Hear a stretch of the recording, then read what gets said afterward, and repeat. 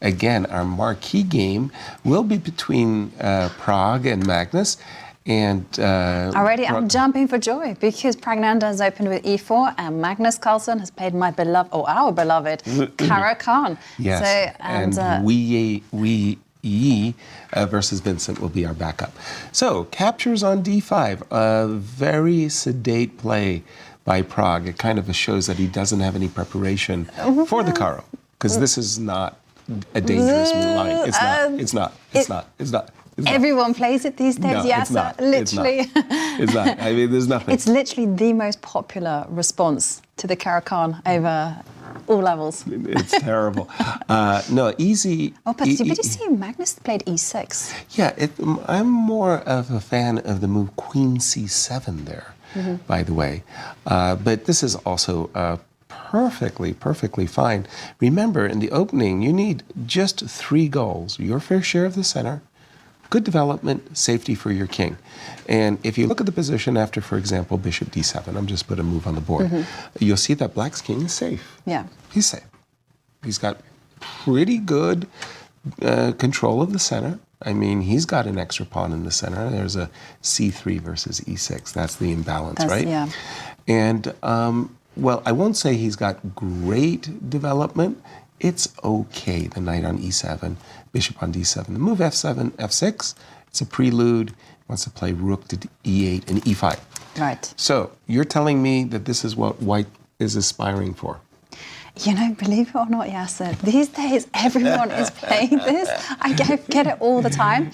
And this is a really trendy idea that's kind of developed over the last few years. And basically white wants to just expand as much as possible on the queen side and say, I got extra space. Been there, done that. Yeah. Trust me, I've played thousands of games with the Caro and French and Perks, and these variations never frightened me whatsoever. I really felt I was more than even Steven. A4, okay, kind of a prelude. What you going to do? Play A5, B5? Magnus says, I don't know what you're driving at, young man, but you're leaving a backward pawn on c3. So usually, White's whole idea is actually to secure the c5 square for a piece. So usually they'll be going a5. This is with the pawn on b7, and then going knight to b3, then c5, and then they're saying, ha, come and get me now. I've got a nice clamp on the queen side. And then we see Praggnanandhaa lift the rook up to e3. Rook to e3. Okay, that for me is basically saying I kind of want to defend this pawn. At the same time, I mean... It's very provocative because e5 is very tempting. And more than tempting. That's what Magnus has been playing for. I think there's a trick in the position. e5 immediately, there is this nasty little trick. Check this one out. Nice. c4, yeah. What? I thought that, no, you can't take because that's a discover check on your queen. So that is one thing that when you time the move e5, you don't want to see this type of a tactic. Bishop d7 to e8. I like this move. Do you think the bishop is going to f7 or perhaps even going to g6? It doesn't matter, actually, whether it be g6 or it be h5. They're more active squares than the bishop on d7. If you force me to, yes, I wanted to say, if you play queen e1 and you force me to put the bishop on f7, I think the bishop is actually more flexible on f7 than d7, as, again, at a certain moment, I will deal with the e6 pawn, and I'll have something going on the queen side. Like you said, a5, hoping that please take the pawn so that you can get your knight. You'll go b5, of course, but then you can get your knight comfy to c5. Knight f5, and that's Magnus Carlsen at his provocative best. He said, excuse me, I would like to interrupt your grand designs on the queen side. I'm going to play knight f5 and tickle your rook. What do you say? Would you take it? Well, the alternative is just stepping back with the rook to e2. That is the alternative. And that looks clunky as anything. Right, put the rook on e2 and then what? Whereas the knight on f5 is suddenly a fantastic piece. It is, and it's a really, really provocative challenge. You can capture it and double the pawns, but then at the end you go, okay, where's the dynamic play in the position thereafter? Right. Not really there. Rook came back to e2. I would expect something like rook to e8, defending the pawn on e6, because he would then play bishop g6 or bishop h5 as mentioned before. Are the clocks a factor yet? Not yet. Not yet. Magnus Carlsen with 3 minutes and 11 seconds, but Praggnanandhaa, he is the one lagging a little bit in time, just under 2.5 minutes. Love this move, knight e7, by the way. Beautiful move. Also, the knight is perhaps thinking about rerouting to g6 and provoking some kind of light square weakness, but he simply steps back with the queen. Queen c7, that indicates to me that he wants the knight on d6. Yes, he wants to try knight to d6, but I actually liked your idea of knight to g6 to f4 instead of the move queen d6. I thought the queen was fine on d6, but he has played that, and again, you were saying Pragg is the one. Pragg now under is 2 minutes. On it's the slipping clock. away from him. But also, I do like queen d7 because knight d6 is a terrifying move. It's terrifying in a positional level. Knight d6. Knight d6. Because the knight is getting ready to jump into outposts. Knight c4. Maybe even knight to e4. Well. And how are you ever going to dislodge a knight like that? And suddenly, it looks like the exchange variation against the Caro-Kann is toothless. Toothless. In fact, probably your best move in this position, which is illegal according to the FIDE regulations, is to drop back with a pawn, b4, b2. And after all, it was Pragg who created the backward pawn on c3, suffering a little. Rook a6. He's trying to say, this pawn is meaningful, let me attack it. Maybe now it's time just to go all in on the A line. Double up the rooks. Okay, so h4. I don't see h5 as being a threat. That looks like an overly enthusiastic, I want to say. I'd bring the rook on f8 into play. He's getting ready for c8. He played rook to e5. e8. Okay, a clear indication that Magnus wants to play with his extra central pawn. He wants to play for e5. Knight f5.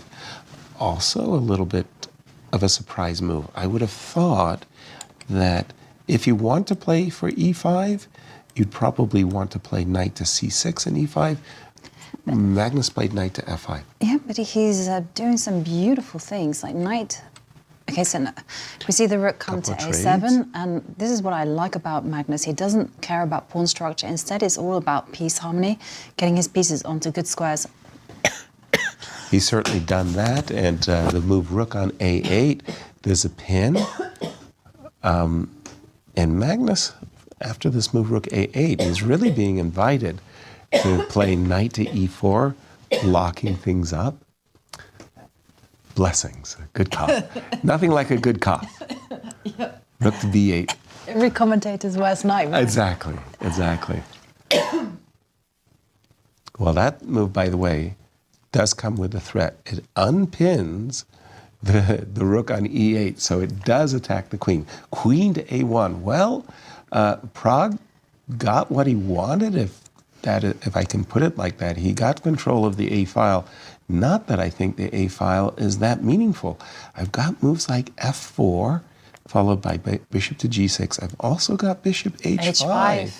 And who's enjoying the proceeds? We are about to find out. Again, times look... Okay, when Praggnanandhaa now under the minute mark. That's what I was asking. And that's when it gets critical. Yeah, that's when it's squeaky bottom time. Exactly. Well, one of the things I have noticed, I saw it written in a book, that one is in time trouble. You tend to make two types of mistakes. One of them is just simply to recklessly push pawns, which is exactly how we saw Wei Yi lose. Yep. Another one is just simply to make simplifications because you can't handle the tension in the position, so you look for clarifications. And each trade slips a little bit your position. And okay, but Magnus spent a very wow, he spent an incredibly long time to play the move rook takes a8. It was like he was unsure of how to continue. I really don't like the trade. I think that he very much let a lot of his advantage slip away. Funnily enough, you were just about to explain about simplifications, and there we go. I really like the move f4 instead. And now Magnus's advantage is gone. It's just gone. The queen on a7 is simply too good. It's very active, but on the other hand, white's king is a little bit shaky, and we do see the knight come to d2. And now, this is the move I've been wanting for a long, long time. The knight jumps into e4. It promptly gets traded off. And just to update you on a result, Arjun Erigaisi has defeated Gukesh. Big result there. Captures on e4 now. I'm expecting this knight to come back to f1. Knight to f1, g3, and knight to e3. And by the way, 16 seconds, a lot of... Oof. 15 seconds? Yeah, a lot of time being spent. Okay, is it now time to... And in other news, Wei Yi has beaten Vincent Keymer. Wow, big result. Our tournament leader coming into today. Exactly. Bounces back. Bounces back. And now the big question is, how can Magnus destabilize the white king? Is he going to simply improve his light square bishop, maybe go bishop e8, bishop e5, or is he going to go for broke immediately, initiate chaos with moves like f4? I'm going to take 20 seconds. h6. Okay, knight to e3. Securing the king. Queen to b7, surprise move. I would be so happy to play knight takes e5. Knight to e3 would have... 10 seconds. It's Magnus 15 seconds and ticking down. And Magnus is 10 seconds. Okay, now he goes for g5. Wow. Ooh. Okay, that is... He's rolling the dice. Yes. And now the knight comes into gambling. e3, targeting f5, bishop to e6, queen c6, attacking the bishop. Now the king comes in, protecting everything. He's 8 gambling. seconds for Praggnanandhaa, and now Well timed, c4. Now you get to play d5. That's a tempo against the bishop. Drive it back, and we have queen h6 pursuing an attack. He's done it. He's gone for it. The queen will come out to f6. This is a very risky move. Right? Yeah, he has the attacker's instincts. Let's say, check. Right, but if the King queens A8. get traded off, the position will favour Check. Magnus. And now They're 5 playing the seconds for Magnus. Knight takes e4, threatens d6 mate. No, Yes. it's not mate, but it threatens d6. d6. King Knight runs to takes d7, d6. and another one goes. Queen. The queen comes in, and the bishop is going to fall off. But the knight on b6 Take the bishop, take on is on f5. freeze, and now he takes...